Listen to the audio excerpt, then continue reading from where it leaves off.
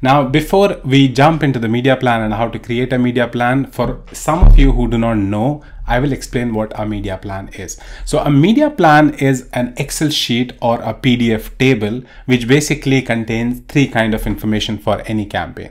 One, you send it to clients where you explain what channel mix we are going to use, what are the channels we are going to invest in, for example, Facebook, Google Ads, YouTube, and how much money are we investing on each of these platforms. Apart from that, you also have information like what targeting will you use for each channel and what kind of ad formats will you use. And then you also have information like what will be the deliverables on estimated deliverables on each channel. Obviously you cannot be exact because they are all biddable channels. So there are always variations, everyday variations in terms of CPC or CPM. So but you give an estimated forecast about how many impressions, how many clicks, how many views, how many leads, how many app installs, whatever the campaign is about. You provide all these estimation and forecast in the media plan as well, which you kind of in a way indirectly commit to that this is like what we are aiming for. And in most of the cases, so for example, if you're onboarding a new client, a media plan is also called a financial proposal, which goes to the procurement team. So for example, if you're onboarding, if you're pitching for a business, you give a technical proposal, which is your strategy, which you can learn in this video. And then for the procurement team, you also provide this financial proposal or a media plan based on which they will judge you that how much deliverables are your competitors committing, what are the CPM rates, CPC rates, and how much are you committing. So basically media plan is a very important document, and it's an important skill to create a media plan as well. Now, who works on a media plan? Now, generally in big agencies, there are media planners and there is a media planning team who work on these media plans, and generally they are the campaign owners. So for example, if I am a media planner, what I'll do is there's a campaign, there will be a strategy. Based on that strategy, I'll create a media plan, I'll get it approved, and then I will be the owner of this campaign and I will coordinate with digital media specialists. But in some other agencies, there can be different setups, and in smaller agencies, it's the digital media specialists who work on these media plans and send it to clients. So all in all, if you are in digital marketing in any way, associated in any way, it's very important for you to know how to create a media plan or how to look at a media plan, or at least know how a media plan looks like. So let's first jump into my screen and I will show you what a media plan looks like. So this media plan I created just for this video so that you can have a look, and it's probably, I would say, a fairly good media plan. It's a professional media plan. I mean, even if it's a campaign for more than $1 million, this media plan will justify. I mean, it's good enough to go. So if you see that this media plan is divided into 3 tabs here. One is, I mean, it completely depends on you. You can put all of the information in one tab in the Excel sheet, but it looks a kind of messy. So, but I have seen, I mean, this is based on what I have seen good media planners in big agencies. They divide generally media plans in these 3 tabs, or then can be any additional tabs as well if you want to go detailed, which we will know in a few minutes. So if you look at this media plan, the first tab here is summary tab, which is media plan executive summary. Now this particular tab is generally for if you send it to, I mean, if you're working for a client, you send this media plan. I mean, if they need to get an approval on this media plan from a chief marketing officer, so they don't need to look at the detailed and nitty-gritty information.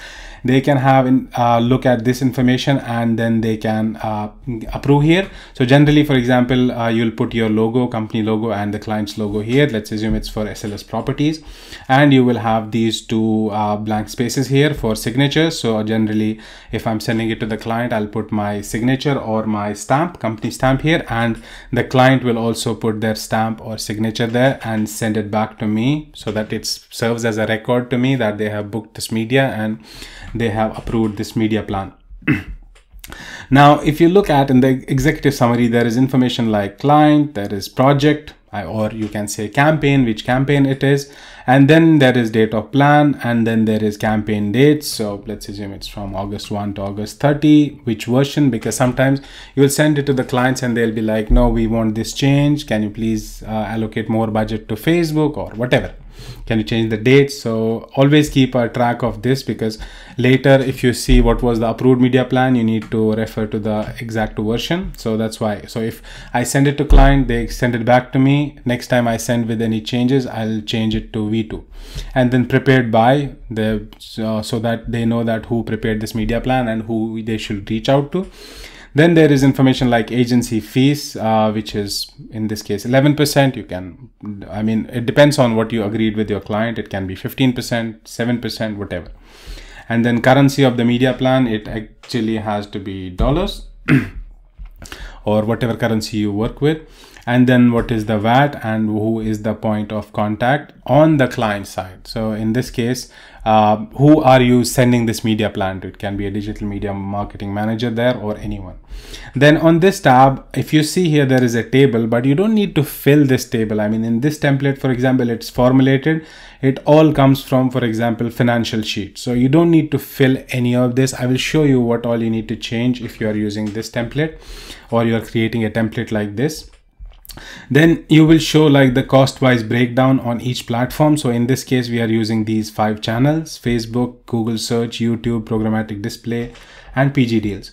And then you will show how much cost, what is the budget allocation per channel, and what are the estimated leads from each channel, and what is the estimated cost per lead. Now, for example, if this campaign was about app installs, then obviously you'll show estimated app installs and what is the estimated cost per install. So, but this one is for real estate client, it's for leads. So we will use estimated leads and estimated cost per lead. Now then obviously you'll have total, how much total budget, then you will add the agency fees, which is again formulated, which is then you have VAT and what is the total payable by client, which is $27,000 in this case. Now this is the information a signatory or a CMO or anyone would need to look at. They don't need to look at the nitty-gritty information, but this is what a summary page looks like. Then let's go to the second page, which is targeting and schedule.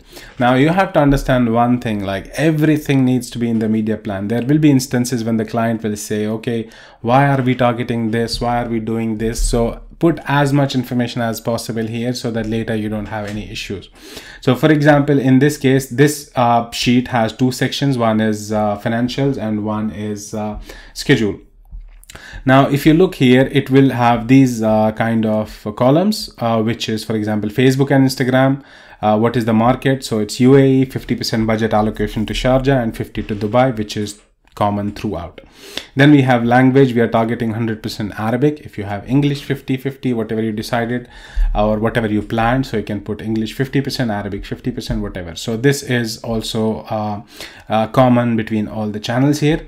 And then we are in targeting. Now targeting, you have to be very specific what you will be targeting. I will tell you why. For example, in Facebook, we are targeting in market, in real estate investments, owning a house, age 28 to 45, male only, and interest, because in Facebook you can target in market segments, you can target interest, luxury, Gucci, Coach, Tumi, whatever. I mean, this is just for this video. You have to actually add more information, like all the segments you are planning to target. Media plan is basically like everything about the campaign, what you're doing. So then Google search will be people searching for agreed keywords to be shared separately, because you obviously, before going live on search campaign, you'll have to share all the keywords and how you are segmenting them in ad groups. Now in certain cases, you can add one sheet here as well, which is search keywords, and put that information here as well. But some clients say, okay, don't put it in the media plan because they have to print it and share that separately. So it completely depends on you, but you can add one sheet here which says search keywords. But at least you have to mention here theme, what will be the theme of the keywords, which is buy house, apartment, townhouse, villa in Dubai. Similarly, there's for TikTok, there is for programmatic. If you see here in programmatic, we'll divide the campaign. One will target Oracle Blue Sky audiences, which is high net worth individuals, and in market for real estate investments, segments to be shared separately. You can add them here as well. The other template I'm showing you will have all these details in the same plan. And then programmatic display, this one is targeting only Dubizzle, which is a website, run of site, property section. So we are doing this campaign targeting run of site on Dubizzle, but only the property section. Then placements is about in Facebook and Instagram what you will target, because For example, in this case, we are targeting Facebook and Instagram feed and stories, but not the partner websites of Facebook or Facebook network. Similarly, Google search only. In terms of Google, we are not targeting display and search partners. This is very important to mention because this generally comes from strategy, but then again, this is very important to mention here as well. And then the ad formats. For example, for Facebook and Instagram, we are using image, video, carousel, and GIFs. And then text ads with extension, video ads for TikTok. Actually, this has to be YouTube, not TikTok. Okay, then programmatic display, image ads, and HTML5. And for PG deal on Dubizzle, we are just using HTML5. Then there is schedule, that which channel will go live in what duration. Generally, you can have Jan, Feb, all the months here. And for example, this one will go live from 15 June to September. So I'll highlight these months here, but write the exact dates within that as well. Then you will have to mention some notes here. For example, current rates are quoted, any revisions applicable at the time of booking, placements of ads subject to availability, forecasts are an estimate based on industry standards, and forecasting tools may vary. You have to make this note for every biddable channel because you never know. Facebook might suddenly increase the CPM, the CPL, whatever. So this is a note you need to always put in your media plans. So then we go to the third section of our media plan, which is the financials, which again has two sections. One is the financials, the rates and what we are booking, and the other one is forecast. Forecast meaning what are we expecting, what are the deliverables we are expecting from this particular plan. Now, if you see here, you mentioned the same channels again, and then the buying model. For example, Facebook and Instagram, we are doing, let's say, CPM. On Google search, it's CPC. On YouTube, we are running in in-stream skippable ads, which is true view ads, which are bought on CPV basis. So you mentioned the buying model here. How are you buying on that platform? And then audience size. Audience size you can get in any platform. For example, the targeting we mentioned here in this section. If you go to Facebook, you give the dates, you give the budgets, you give these details about what are you targeting. It will give you an estimated audience size in that geo in your targeting, which you explained in the previous section. If you are not aware about how to do this, so just Google around it. All the platforms you can just get this audience size of your target, what you're targeting, and because it gives an idea to the client that how many people are addressable or targetable on a platform who are interested in real estate. Because if you don't do this, sometimes you might be targeting a very niche audience, which is, let's say, 100,000 users, and you are investing a lot of money which doesn't even justify that amount of money for 100,000 users. So this is always good to include in your plans. And sometimes the client will also ask you to add a column here that how many of these addressable audience available are we targeting? Let's say 40%, 50%. Sometimes the client will tell you that our target or objective of the campaign is to reach 50% of our targetable audience based on whatever their campaign is. So mention audience size here. Obviously Google search, there's nothing, no audience size you can get. So this is blank. And average frequency is, for example, this is 1 month campaign. You also target within the strategy. You mention this in the strategy or discuss with the client that what the average frequency should be. So for example, this is a 1 month campaign, and we decided with the client that on Facebook and Instagram, we will not show more than 4 ads to the same person within this month. For a month is very restricted, which means it will reach a lot of people. Generally, it can be, let's say, 3 to 5 per week. But that's how you mention the average frequency here. It's good to have, even if you don't have this column, it's okay. Then you mention the net rates. These are important to get. I mean, this is the first skill in media planning. Now, how do you get it? There are 2 ways. One is you have been running some campaigns for this client, similar type of campaign, similar type of audience, or for any other client. So you just get estimates and put it there. Because when you do a lot of media plans, you kind of understand that, okay, if I'm targeting a campaign to UAE with this broad audience, with display ads or carousel, this is the approximate CPM we will get. But then again, there is a way you can also estimate this. If you go to Facebook or any other platform, you set up a campaign, on the right hand side, it will show you the estimates about the CPMs and how many impressions you will be targeting. But note that the rates put here is based on this. So Facebook, the buying model is CPM. So this is $3.1 CPM rate.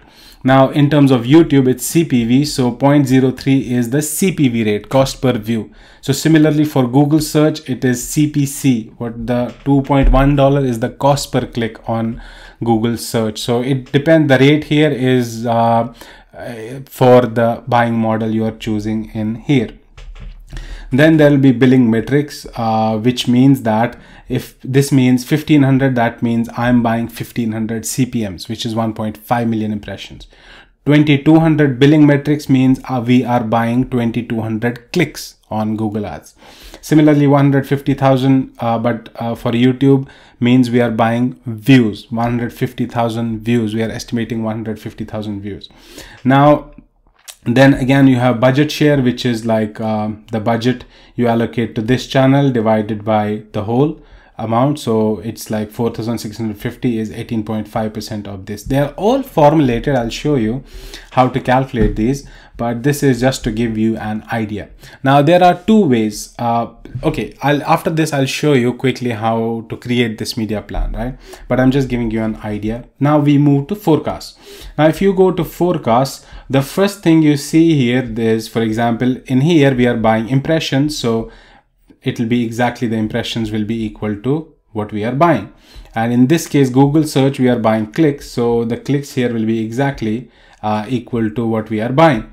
And then you estimate the rest of the stuff. For example, let's say for Facebook and Instagram, if you see here, we are buying 1500 impressions, and you know from your planning, you know from your past campaigns that the general CTR you should expect for this campaign on Facebook is 0.4%. You put it here, so you will get the clicks, which is Q4 by 04, which is impressions divided by CTR, and you will get this with same formula. You will get it for all the CPM buys, which is programmatic display and PG deals. Then obviously all of these are easy to calculate because you know the budget, you know the number of clicks. So CPC would be total budget divided by number of clicks, and it will be the same for all the channels here. And then we are moving to click to lead, which again comes from your past campaigns, or you have to estimate.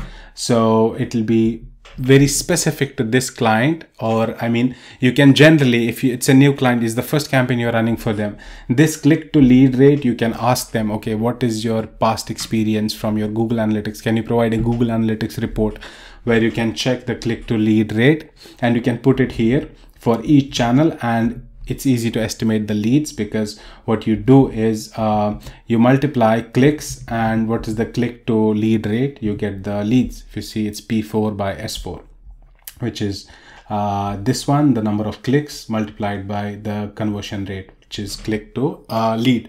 And then CPL is again easy to calculate. It is again simply the total cost for the channel and divided by the number of leads. So you will get the CPL in dollars. So that's, I mean, how a media plan looks like and how a media plan is. This is probably a fairly good media plan.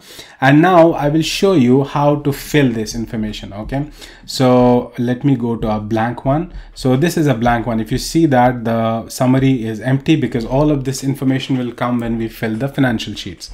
Targeting and schedule, there's no formulas. You just have to fill this information, whatever is relevant.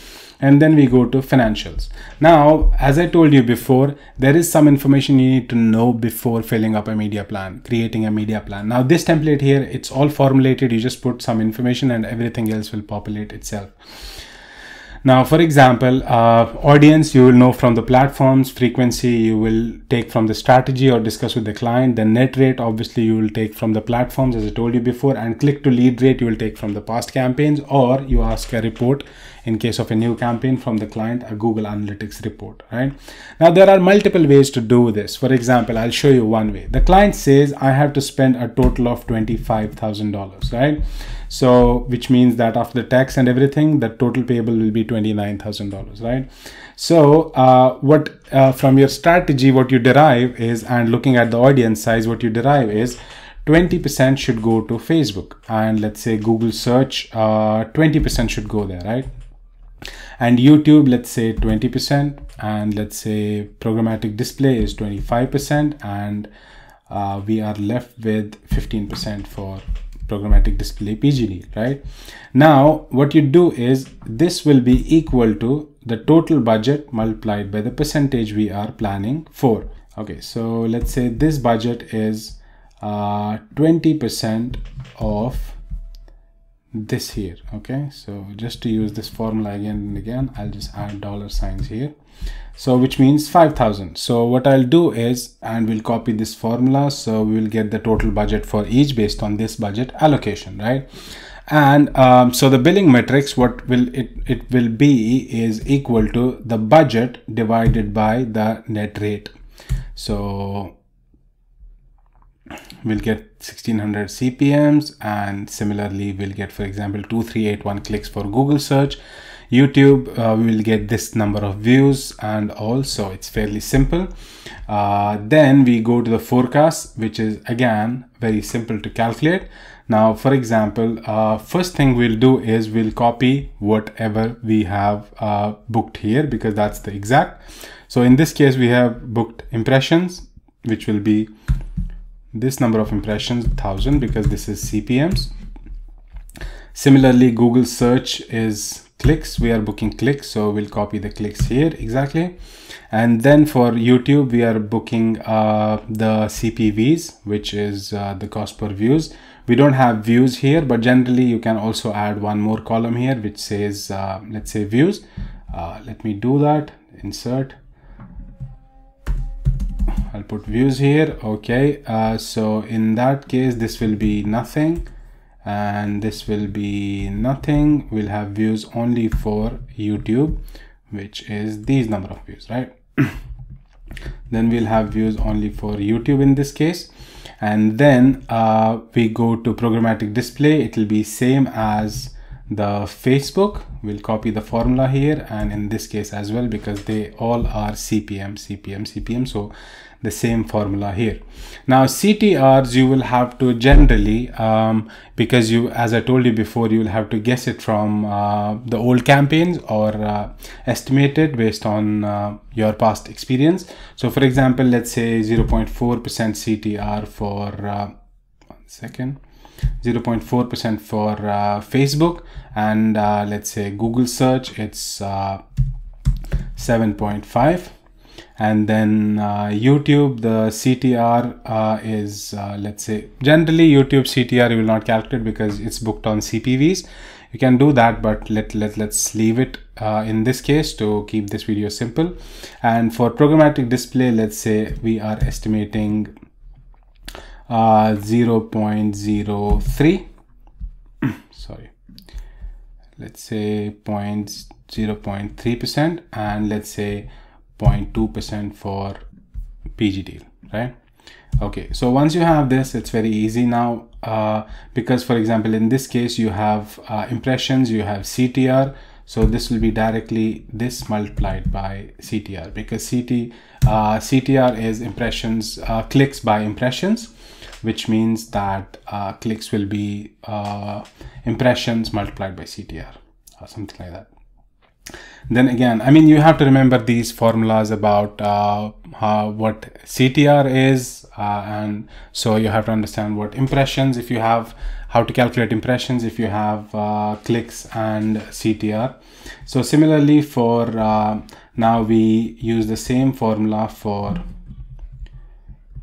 these two because they are booked on CPM basis as well, and impressions on because we have CTR and clicks for Google search, so we have to calculate impressions, which will be this divided by CTR, clicks divided by CTR, right? And then again you have to calculate impressions for YouTube, which will be impressions on YouTube for any CPV would be the number of views divided by the view through rate. So for example in this case, views divided by, let's say, the VTR for YouTube we are expecting is 27%, right? So you'll get the number of impressions as well, so clicks and CTR. So let's say you are expecting a CTR of 0.29% for YouTube, which means you can calculate the clicks, which is clicks are equal to impressions multiplied by CTR. Okay, so these are the totals here, and so we have all the information now except the CPCs. CPC is easy to calculate, the total budget you are spending divided by number of clicks you are estimating. Ta-da!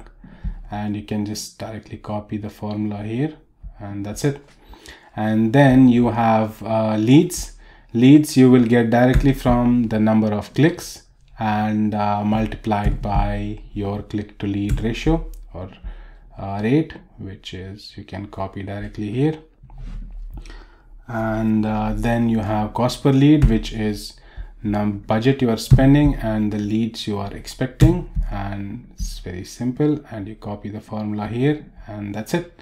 So this these totals you can also calculate. So for example, CTR here would be clicks divided by total impressions, and then clicks would be directly the sum of these columns, the total, and views will be again same.